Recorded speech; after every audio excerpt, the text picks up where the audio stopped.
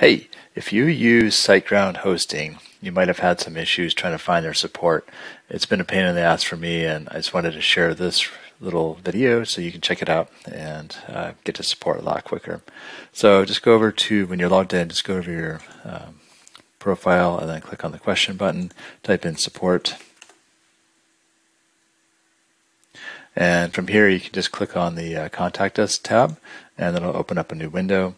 And from there you can go to the technical assistance and type in whatever you want, and it will take you to the chat or call. I prefer chat, but whatever works for you, and hopefully they can get you fixed.